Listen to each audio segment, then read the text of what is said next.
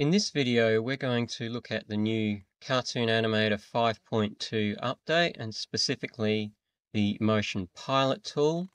I'm going to run you through a demonstration that you can follow along with to help you familiarize yourself with this new animation tool. So let's get started. Right, so here we are in Cartoon Animator 5.2. Just keep in mind that the Motion Pilot tool is a new feature for 5.2, so if you haven't upgraded, you won't see the tool, which is this arrow pointer tool down here, the Motion Pilot tool. But before we get into that, I just want to draw your attention to the free pack that comes in your content manager with this new update. If you haven't already, I would strongly advise you to go into the projects section of this pack. We'll go down into the projects. We see a whole bunch of demonstration projects, but in particular down here we've got try yourself projects, and I would recommend after watching this demonstration perhaps going in and opening up these demo projects and following the instructions provided inside the project, just to experiment more with seeing how the Motion Pilot function works and being able to adjust the settings on projects that are already created, ready for you to actually experiment with. So just be aware that that's there, and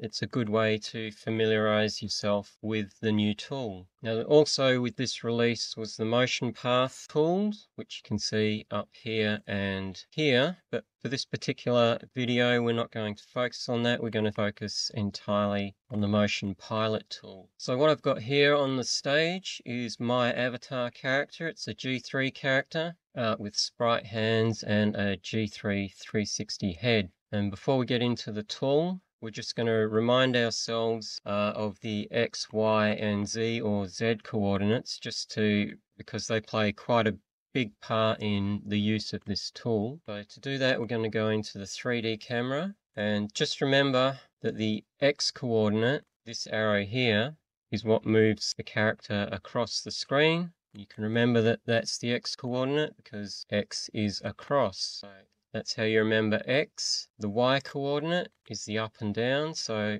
I just remember that by Y, up and down. And then of course we've got the Z or Z coordinate, which moves your prop or character further away or closer to the camera. You need to understand those three coordinates when you're dealing with the Motion Pilot tool. And when you're in stage mode like this, obviously X is moving across. If we hold down the Shift key, we can limit it to the X.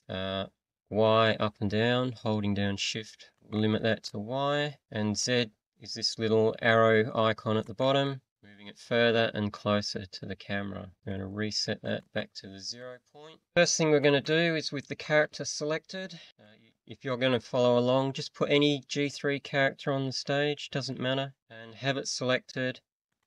Click on the Motion Pilot tool, and this is the window that comes up. Essentially, what Motion Pilot is a way to actually animate your characters and props through puppetry, basically by moving the mouse pointer around. If you're familiar with facial puppetry and you've used that a lot, it's very similar to that, but now we're going into the whole body and being able to do the same thing with props and stuff as well. So with this demo, I'm not going to take you through everything in great detail, and we're not going to look at the timeline too much. This is just a basic run through of the Motion Pilot editor window, just so you can get a feel for it and to give you a starting point to learn this thing in more detail yourself.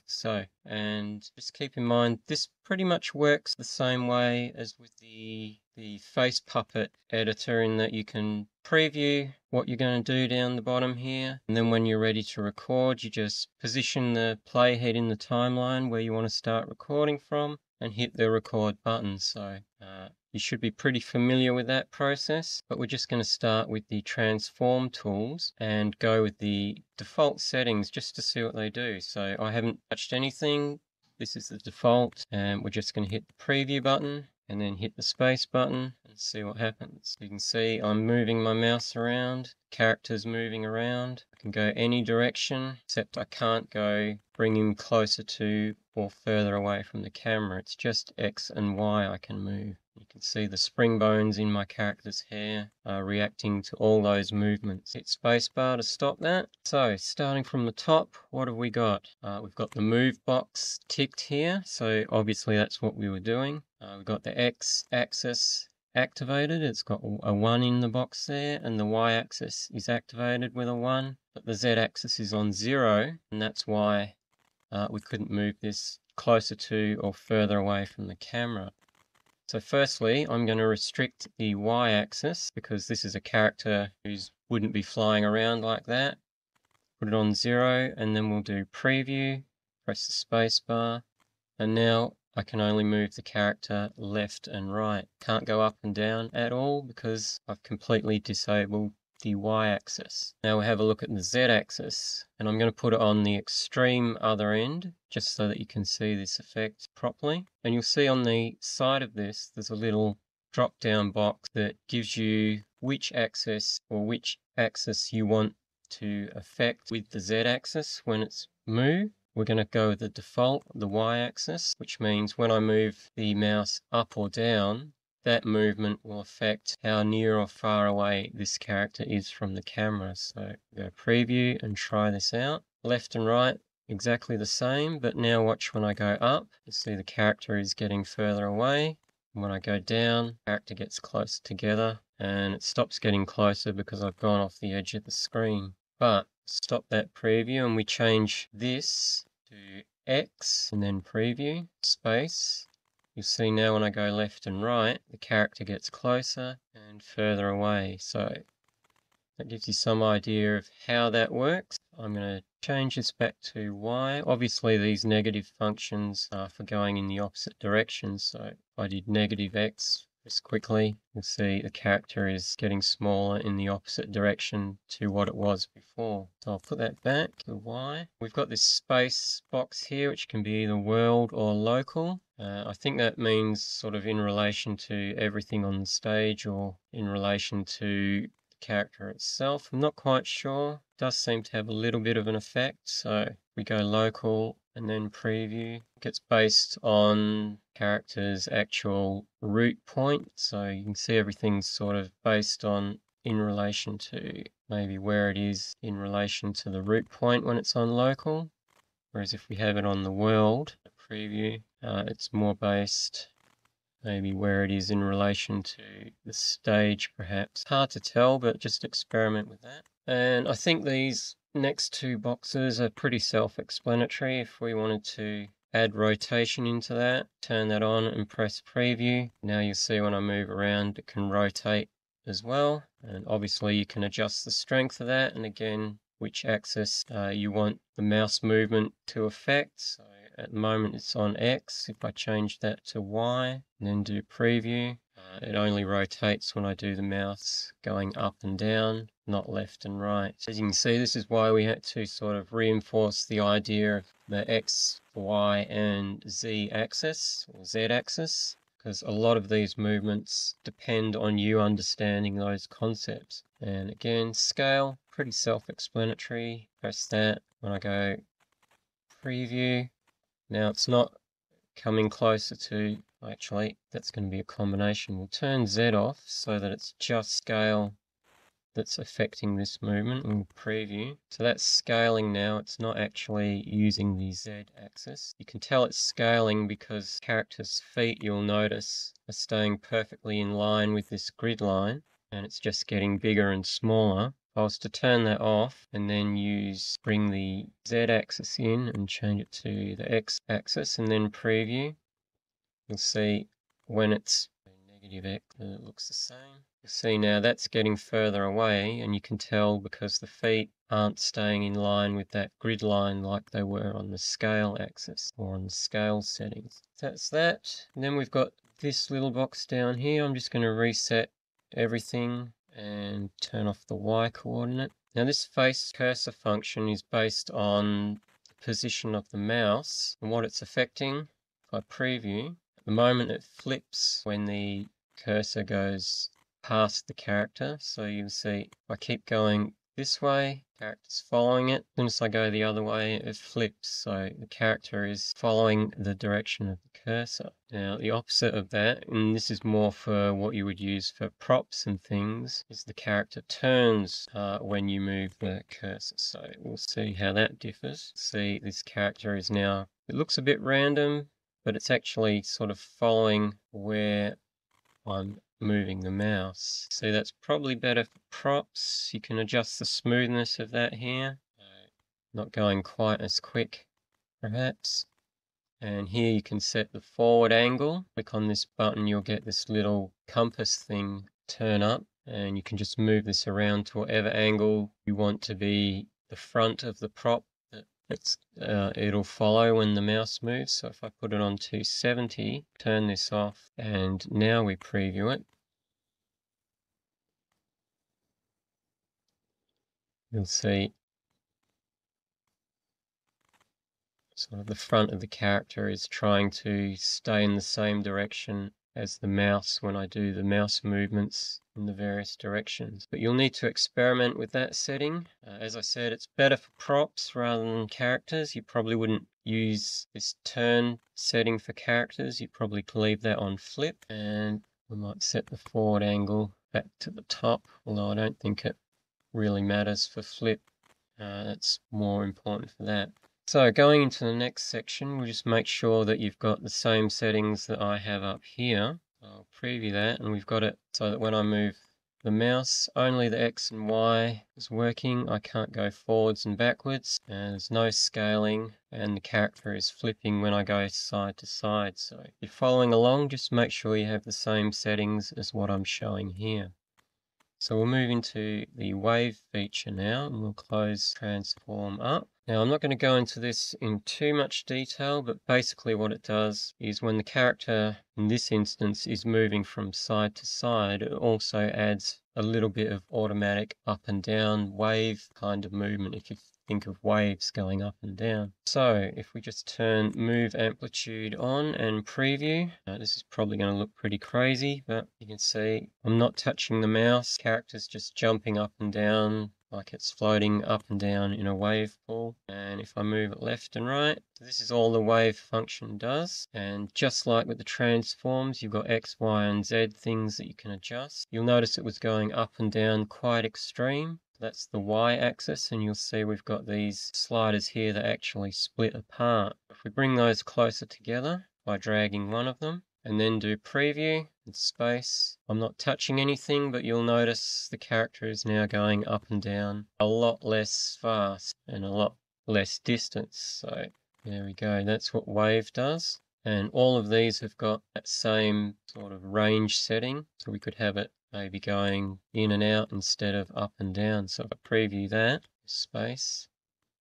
See, the character is almost like they're breathing now, going in and out on the Z axis. That could be a quick way to just having a character that's not doing anything on screen, but you want to give it a bit of life. Maybe you could just have them standing there doing that, just to make it look like they're breathing or moving without you doing anything, just turning that setting on. I'm not going to go through everything up here.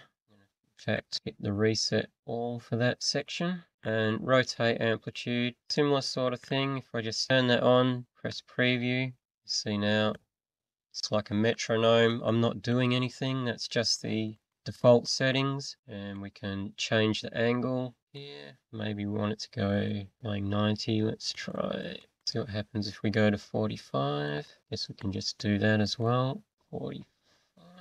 Press preview. You can see it's not going as far, and I can have it doing that while I'm still doing my X sort of transform stuff as well. If I wanted to, I could go into transform, turn both of these off, and now when I hit the preview here, that's just going from side to side, and none of my mouse movements at all is affecting that in any way. So if you wanted to just have movement in the background that you're not even controlling, you can do that. But I'm going to go back and turn my movement and face cursor back on, because I'll need those for later. And scale again, exactly what you'd imagine that to be. Preview it, don't change any settings whatsoever. Now I've got like a heartbeat kind of thing happening. Character's just getting bigger and smaller and I'm not doing anything. If I start moving the mouse around, see the character getting bigger and smaller. So it's not complex, just all different settings depending on what you want to do. Then you've got these sort of caliper type things that you can move in and out. So these ones are moving independently here. I guess those ones do as well.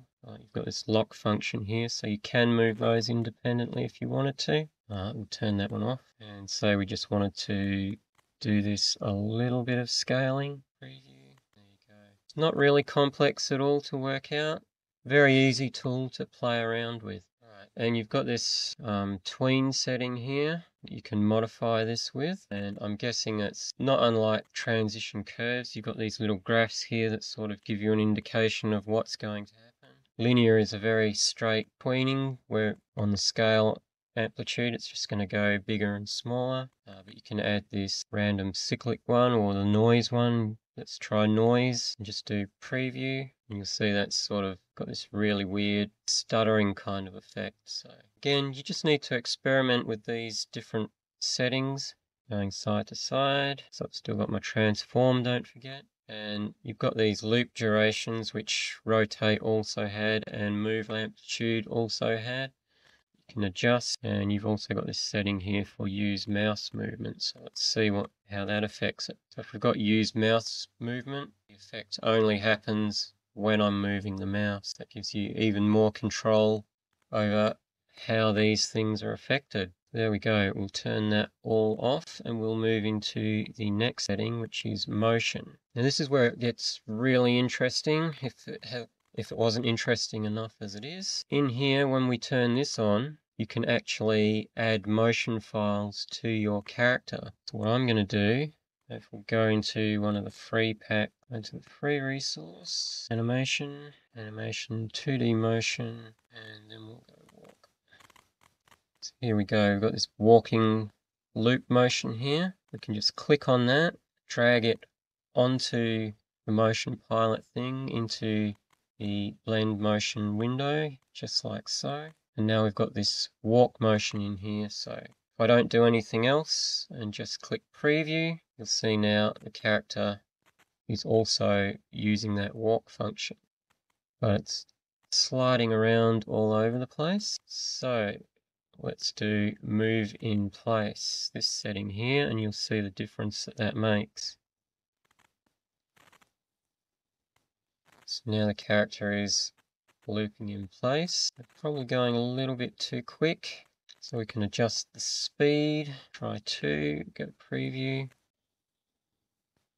Maybe we're going a bit too slow, so we may need to go up a bit. Preview. Yeah, it's getting a bit better. Up the speed a little bit more, see what that looks like. Still getting a bit of foot slippage there. Speed.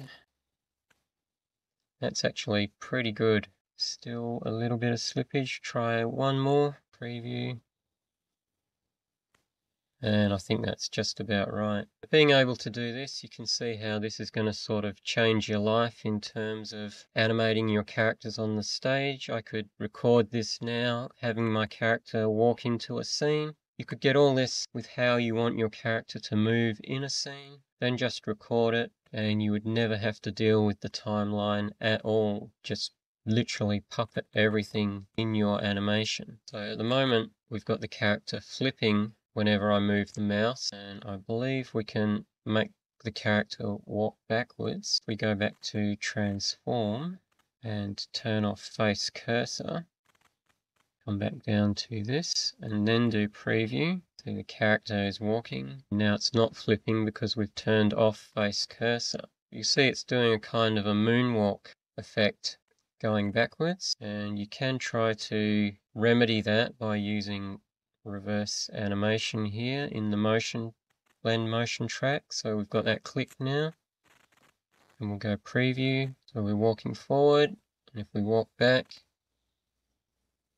it's a little less moonwalky. But that's how you can easily put in some backward motions. It's not too bad. Maybe we'd want to speed it up a bit or something, but otherwise, that's what you could do. So I'm going to turn reverse animation off and turn face cursor back on. We'll close up transform. And use mouse click is pretty much what it says. If I preview this now, see, even though I'm moving the mouse, nothing is happening. If I click the mouse, you'll see it runs through and starts walking. It's just clicks to loop, or we could do click to play, which if I click, will run through the motion until it gets to the end. Click again. There we go. Runs through the motion until it gets to the end, and then it won't do it again until you click. There you go. We've been through almost everything now.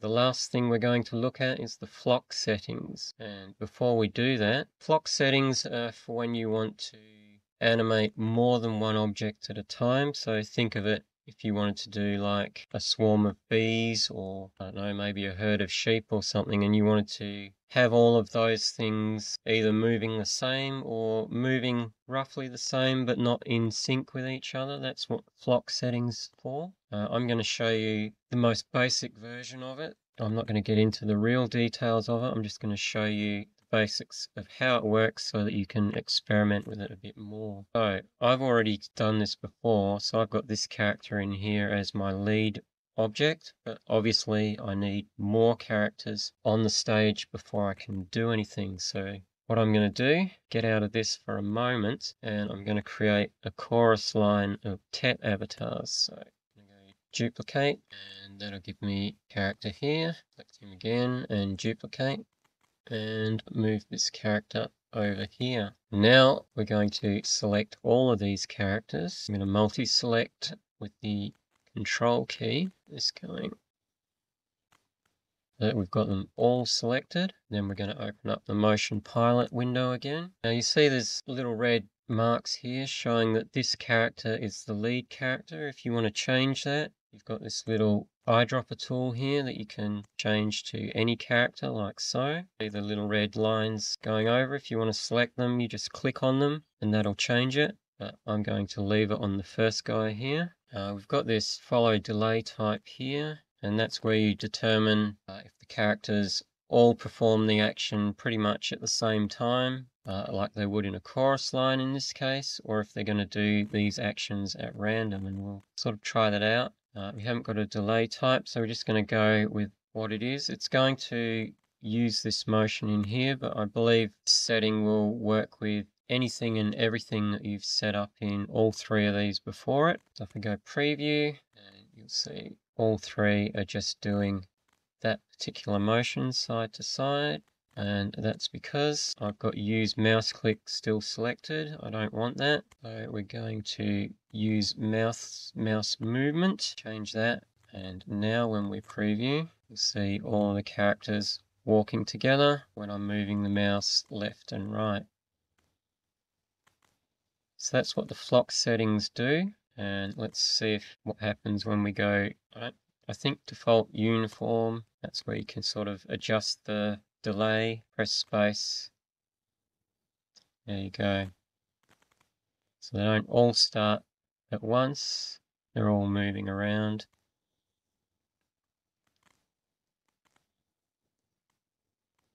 We stopped that and had a delay time of 0 or 1. I'd imagine that would be pretty much being a lot like having none in that setting is. So if you don't want them all to start at the same time, we could perhaps do 20 in there. Go preview. You'll see it'll be a little while before the next one starts. And then if we wanted to do random, leave it on these default settings here and go preview. So you can see the other two tets are doing the same motions that I'm puppeting, but they're just going at random sort of in relation to what I'm doing. So you can see how you could really perhaps do a crowd scene with this of people walking along the sidewalk, or something along those lines perhaps. And I'm going to put that back to none. So there is one more setting that we haven't looked at that you probably won't sort of stumble across just experimenting, and that's this button down here called the lazy mouse. And what this does is determines how responsive the character or prop is to your mouse movements. At the moment I've got it set to 5, which makes it quite responsive, but watch what happens when I set it all the way to 32. And the starting position is based on the object pivot, so that's the pivot point for the character or prop that you're using. The viewpoint center is basically like the world axis kind of thing, and I'm guessing the blend is just if you've already got a motion that you're recording and you want to blend this movement with that, you'd have that ticked, etc. But let's preview this and watch closely what happens when I'm moving this. It's on a lazy mouse. You notice the mouse, when I move the other way, it doesn't immediately turn.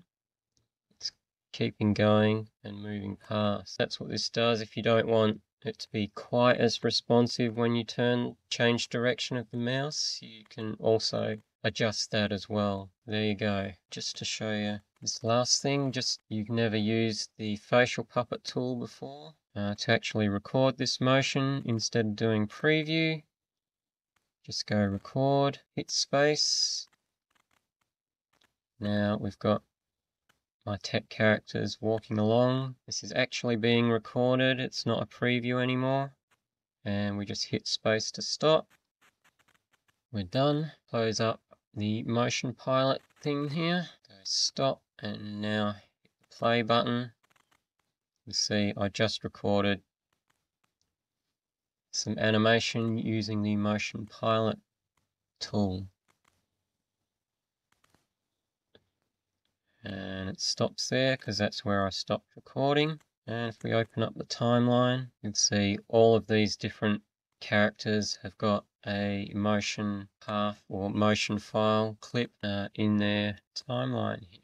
So that is my run through of the motion pilot tool. It's not really as complicated as it looks. It's just very powerful, and there's a lot you can do to set up what is essentially creating automatic animations. If you've been following along, we'll give you some idea as to how to use the motion pilot tool, and give you some sort of inspiration for how you may use it yourself. So I hope you found that demonstration useful and that it was helpful in getting you up to speed with the new motion pilot tool.